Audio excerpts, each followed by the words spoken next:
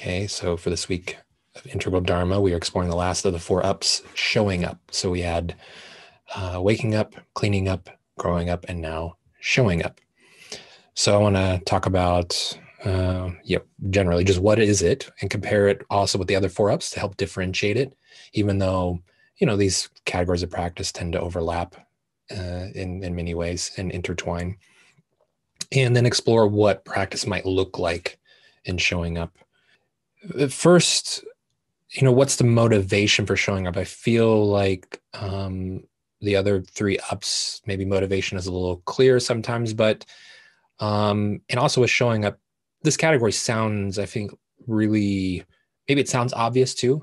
So like it's just like you hear the word showing up, and in English, anyways, that word, that phrase kind of says, yeah, show up. And maybe we have an intuitive sense of what that means. But here for the motivation, for me, the phrase that I use a lot, especially with the fourth turning of Buddhism and integral Dharma, is what's happening here matters. So it's the simplest. So that's why we're showing up. That's why we're doing this practice, because what's happening here in our lives, in the world, matters. And as far as what would be motivating us and the flavor of motivating us could take so many different forms, okay? We could say simply like, love, joy, and suffering. These are classic motivators for us to show up in the world. In particular, in the context of the world right now, and for many of us, my sense in this training and all of my groups, the flavor of uncertainty, stress, anxiety, despair, these things have been more prominent in our awareness for the motivation for showing up. So I have a few quotes here that kind of relate to that. These first two are from Dongshan's Five Ranks. It's the commentary from Ross Belletter. Definitely one of my favorites. So it says, "There is no place where we are safe from the unanswerable pain of the world. It breaks in everywhere. Even if we flee from suffering, barricading ourselves in, we find that we're not high and dry at all, and we suffer needlessly through our avoidance. Holding back is suffering. The place of avoidance is fraught and lonely. But whether we hide or whether we front up, the suffering of the world persists. We can never eliminate it. It is better to stay put, for then at least we may be able to contribute through our presence and actions if they are intelligent." So this is in the context of a waking up, a book on waking up. And it's imploring us to show up. And really some of the phrases like front up, holding back, contributing, these are all phrases that relate to what we mean when we talk about showing up. He also had one other short quote here. "We don't know what will happen, yet we continue to plan. And it takes courage to imagine and plan for an unimaginable future, to sink pylons for an imaginary bridge and airy nothingness." So again, we show up because what's happening here matters. And then one more quote here. This is from a sermon from Martin Luther King entitled "Shattered Dreams." I hadn't read it before, but I saw that title the other day and I was like, oh, this feels relevant these days. I'm like, there's got to be something good in here. So he explores in this sermon the ways in which we get discouraged and don't show up, the different flavors of that, whether it's cynicism or despair or resignation. And then in this quote, he says, "What then is the answer? The answer lies in our willing acceptance of unwanted and unfortunate circumstances, even as we still cling to a radiant hope. Our acceptance of finite disappointment, even as we adhere to an infinite hope. We must accept finite disappointment, but we must never lose infinite hope. Only in this way shall we live without the fatigue of bitterness and the drain of resentment." I very much love that quote in the context of the times we're in. So again, there's imploring for us to show up. And I love the phrase infinite hope and that distinction of finite disappointment. And so for me, one way that we can describe showing up as the enacting of infinite hope. It's acting from that place. Now, to expand on what is showing up even more, just a note, in Religion of Tomorrow, I don't know where that book is at, but it's like that thick, right? Per usual for a Ken Wilber book. And in there, he mentions the phrase showing up like 4 times, maybe. You can look in the index, and those 4 times are just like a sentence or two. So there's not like an exposition on showing up, which is really fascinating to me. Partly, I think it's probably that way because it's sort of meant to be, there's a presumption about it. Like, okay, you're going to get when I say showing up, you get it. So I don't need to talk about it a lot. But also, I've talked to other, I was talking with Lisa, who's also teaching, the other group of integral Dharma, and other friends who've been steeped in integral Dharma for a long time. And there's been ambiguity. Like, what the hell do you mean by showing up? Or ambiguity in the sense of like how to talk about it succinctly. So that's what I'm trying to do today, is give you some sense of that. So phrases that come up for me too are embodiment, enactment, actions, work, service, impact on the world, relationships. These all feel really relevant. And I list these out because really depending, as we'll find out more here at the end of this talk, showing up could take a lot of different flavors, a lot of different motivating factors and forms. And so it's hard to put it into a single definition. So that's why I like to highlight words, because maybe one of those phrases or words resonates with you most right now and elicits that showing up feeling. I like the word enact here. It means to put into practice an idea. Okay, put into practice an idea, make something happen. It also has the sense of act out on the stage, which also has, so it's like the stage. What's the stage here? Life, the world. Okay. It's also what's known as a transitive verb for linguistic nerds, which means there's an agent of the verb and there's an object that receives the action of that verb. And that to me very much also describes showing up. There is a sense of taking action and it having an impact. Okay. It's less of an intransitive verb like the other ups. Intransitive verbs don't have an object. It's just something that just happens. So, when we talk about waking up and cleaning up and growing up, it's sort of like this thing that happens. We might say it happens to us, but it's still just something that just unfolds. Whereas showing up is much more a transitive verb. Now, we're going to talk a little bit more about this and comparing it, but one advice here, even though we're going to talk about it, don't make it too philosophical, abstract, okay? Because this is about action, about showing up, okay? So compared to last week when I said, hey, growing up, this is going to be a sweaty talk and exploration, this is the opposite of that, or at least it should be. So in comparing this showing up to the other ups, you might remember that I mentioned phrases that Ken uses. So waking up into freedom, cleaning up, flourishing, growing up, fullness, and then showing up, full functioning. So already how different that word is compared to the other ones, full functioning. Another way that I laid this out, I already kind of did this a little bit with cleaning up and growing up, is orienting it towards a sense of time. Waking up is timeless. Cleaning up is about the past, coming into the present moment. Growing up is the unfolding into the future potential. And showing up is one of two things, just present moment. So not timeless present, like what's happening right now. And the integration of the other three, timeless, past, future, all happening all at once in the world. So now a little bit more comparison to these, waking up and showing up. The first quote I shared from Dongshan's ranks already indicates that waking up just doesn't stop. It's like we don't get to just rest on an insight or realization.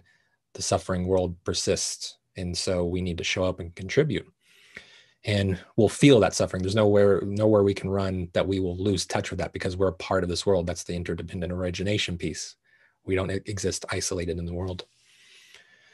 And even within, for example, the Buddhist path, if you look at different lists, or like the path unfolding, where does it end up? Ends up with vows, right? The Bodhisattva vow. And that's showing up to help all beings to also awaken. We talk about enlightened activity. That's a phrase that is used. What does it mean to be active as an awakened person? Talk about behavior too. Also things like right livelihood. Okay, so there's a lot of talk of showing up, even in a tradition of waking up. Okay, cleaning up. as we talked before, we're reclaiming more of ourselves. And when we do that, we have more to bring into the world, into our showing up. And really, oftentimes, my experience is that the more showing up that happens, the more obvious it is what needs to be cleaned up, right? When we're in relationships, when we're serving in the world, we start bumping up against shadows and difficulties. And then growing up and showing up, growing up gives us more capacity to show up in the world, okay? And one thing that's important here, remember last time we mentioned in this group that we have to be mindful of how our growing up, how our own structures of mind might color what we consider showing up to be. So, and still in our, I think, at least in the United States and in the West, personal development, that category of books in a bookstore is the flavor that probably most comes to mind when we think about showing up. We think of personal development and coaching in that realm, and that's included in there. But also, I think a lot of that's associated with Robert Keegan's self-authoring mind. I'm the author of my life. I'm not merely beholden to sociocentric norms and limitations. I can also author my own life. And but there's a next order of consciousness that's self-transforming, that realizes even the authoring itself is happening because we're a part of so many systems and networks and relationships, that it's not just me holding a pencil writing my life. And so what then does showing up look like from these different developmental levels, like we did last time? So that's something we can explore as well.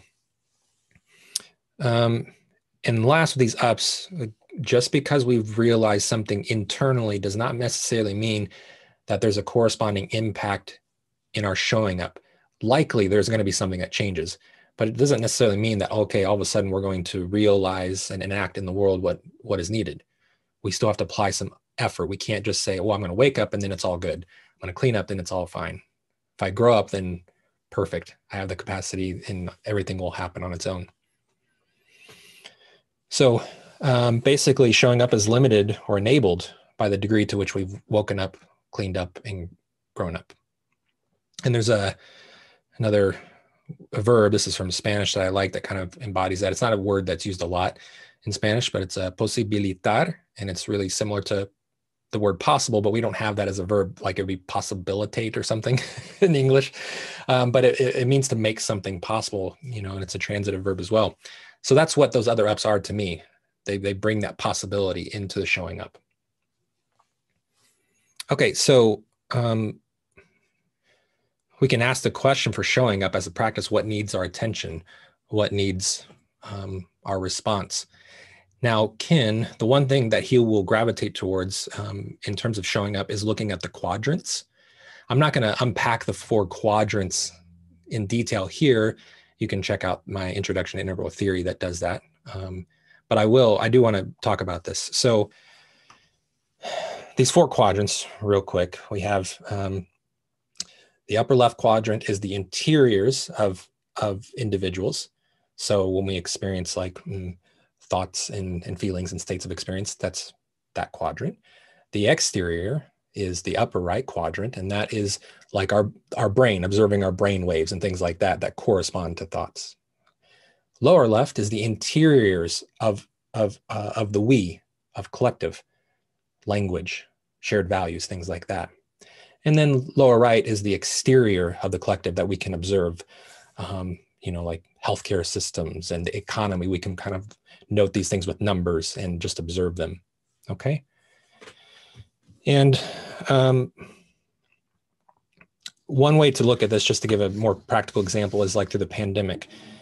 And the reason why we're doing this is because when you take these quadrants, you can apply them to your life in any situation. It's going to help you to examine what might need your attention and where you might tend to gravitate towards, and what might you leave out that needs some showing up. Now with the pandemic, just a really quick 4-quadrant analysis, just to give you a taste of it. In the upper left, internal experiences, we might experience fear, stress, anger, confusion, hope. These are internal experiences in terms of response to the pandemic. Now, upper right is the biological reality, symptoms and effects of the virus. Pretty simple. Lower left is the culture, the language, how we talk about it. For example, we can take like the use of masks as an example. Now it has an exterior reality in terms of science of like, what does it do, the function of protecting us, but there's an interior there's very much different we's playing out in the United States about people who want to wear masks. I wear my mask. I think it's very necessary. And then there's people we've seen who like think it's a violation of personal freedom, right? That's an interior experience that then affects other quadrants. The lower right is simple as like, again, a healthcare system, impact on economy, the measures that we take to, objectively, factual language about the systemic effect of it. So because this is so up for us, we're in the middle of a pandemic and the coronavirus, I thought that'd be a good example to apply it to.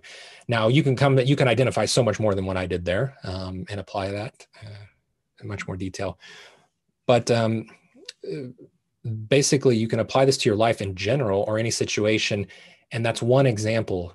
You can kind of just apply one quadrant at a time and see what comes up for you as a response of what's needed. Now, I'm talking about some other practices here. Just put yourself in situations that require you to show up. That's the simplest one. And we're already all in situations that are doing that automatically. So relationships, family, work, service, community, by putting ourselves in these situations that require us to show up regularly, we can, just as long as we're paying attention, we'll be able to see what practices we need to support us to show up more in those situations. Okay, so it's a feedback loop there. Apply the 4-quadrant awareness, that's one. And then today we're going to work with another one, embodied inquiry, and the question, what is needed? So we do the embodiment, we inhabit the body to first disarm the conceptual mind, or disarm us condensing into the conceptual mind. And this allows us to bring all of our being and all of our capacities into the inquiry. So it's a more full-bodied, full being response to what is needed. It also brings us into an immediacy. So that way, when we ask the question, what is needed, there can be a fresh, spontaneous response to what's happening. The idea is that we can get more directly, more intimate with the experience, okay? When we ask the question, fresh and spontaneous like this, and hopefully not condensed in the mind, but including the mind, we can have thoughts, feelings, sensations, imagery, anything can arise. It can make sense or not make sense immediately. And this, to me, is very important. The more that we can get into this spontaneous presence and ask a question that matters, then what arises can be really useful. And we will probably have to investigate it further outside of the practice. But this is the initial, the first step, to ask the question, see what arises, and then follow through. Now, in terms of the following through, I could have also talked about any number of very tangible, helpful models and techniques around showing up, but I didn't want to limit the possibilities for each of you, for each of us, okay? But for example, possibilities, an action comes up. Maybe I need to do this. We need to do this, okay? It's not necessarily that like, a bunch of things are going to come up, like, I got a laundry list. That's what I should expect, is a laundry list of actions to come up. Maybe, but maybe not. It could be a purpose or a role you need to embody or fulfill. Okay, and that's sort of an orientation in the world. So it's not necessarily next action, but from which we take actions. Okay. Forming or deepening relationships. Maybe that's the response, to cultivate our relationships. It might be a clarification or prioritization of values. What's most important to me? Maybe that's where I need to spend time with. I'm kind of confused about what's the most important right now. I'm going to go into a process of that. Or maybe I get clarity that, here's what's most important right now. And then there's also strategy, which bridges purpose, values, and actions for long-term goals. So strategy is like a plan of action, like how to go about enacting this. And it might be composed of roles and relationships and actions. What kind of strategy do I need to implement as a response? These are, also seeking support for your showing up. That could arise. So these are pretty big categories and pretty common for me, that what I've seen of arising in response to what is needing and in showing up. It's not an exhaustive list, but you can see how each one of these could be very different in terms of then tangibly seeking practices and tools. They'd be very different depending on that. And I could give recommendations for all of these, but that's a whole, it's multiple talks. So that should hopefully get us oriented showing up, and now we can practice.